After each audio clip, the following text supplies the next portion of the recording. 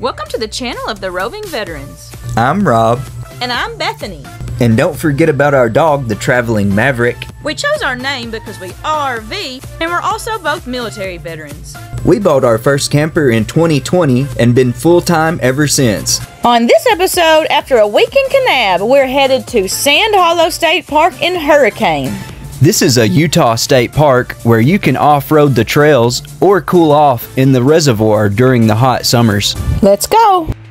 If you've never been to southern Utah, one thing I will say is that there is absolutely phenomenal views pretty much everywhere. Getting gas at Sinclair, and look at this.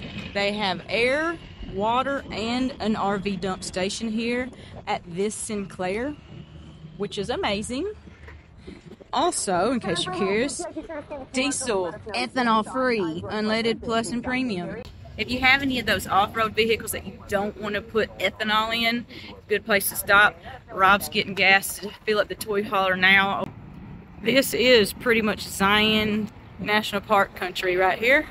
You're right outside of Zion here.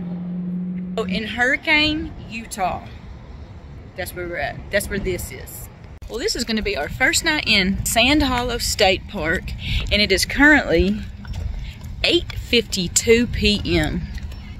The sun's still going down. Look, over there. 8:52 p.m. In other words, our time is still all over the place. We can't get it figured out. It's like almost 9 o'clock at night, but it's the middle of the day looking, so. This is just a quick walkthrough of the bathrooms.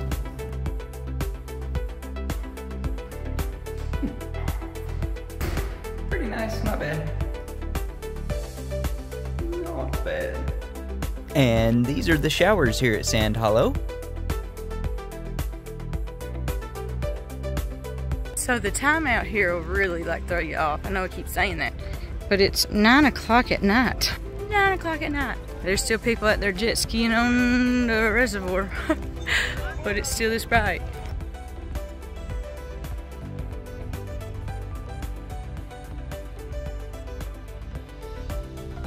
The boats are starting to come off the water though.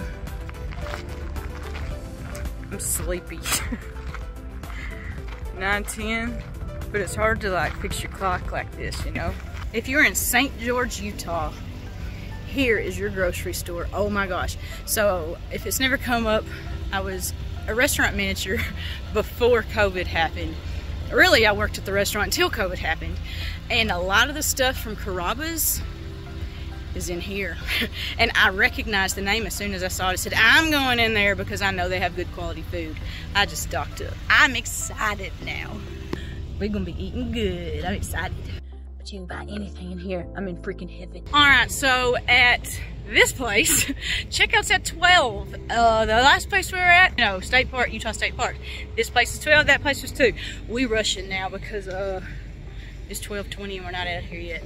But we're almost done, so let's get out of here. The thing I'm gonna remind you right now is don't forget to turn, if you're moving from full hookups to boondocking, do not forget, turn your air conditioner off unless you're going just barely anywhere. It's gonna kill the batteries. Turn your fridge back from electric to propane or it's gonna drain your batteries fast. Turn your water heater off. All things you are needing to remember so you don't kill your batteries simply in transit. You're gonna need it for when you get there.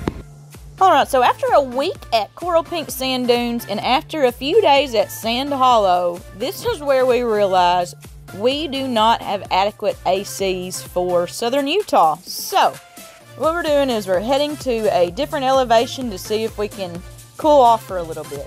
Dixie National Forest, here we come.